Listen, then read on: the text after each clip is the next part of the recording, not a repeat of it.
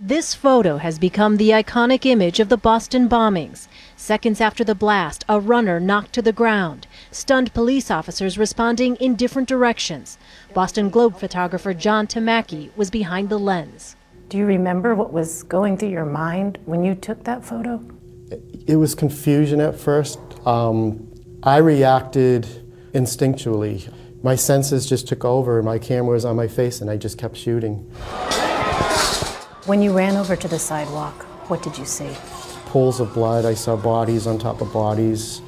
There was smoke. It had that 4th of July smell to it after the grand finale. And I saw people in agony. I remember seeing this man who was comforting this girl, and he was holding her hair and her head, and it appeared he was whispering to her, and that was one of the first pictures I took.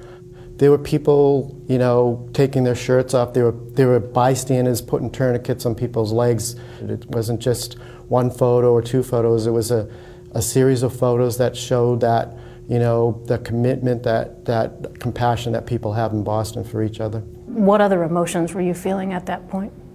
I felt just like crying. I felt like, you know, I knew I couldn't stop. I just felt like there was so much going on, and my best chance for doing anything useful there was to just keep shooting pictures.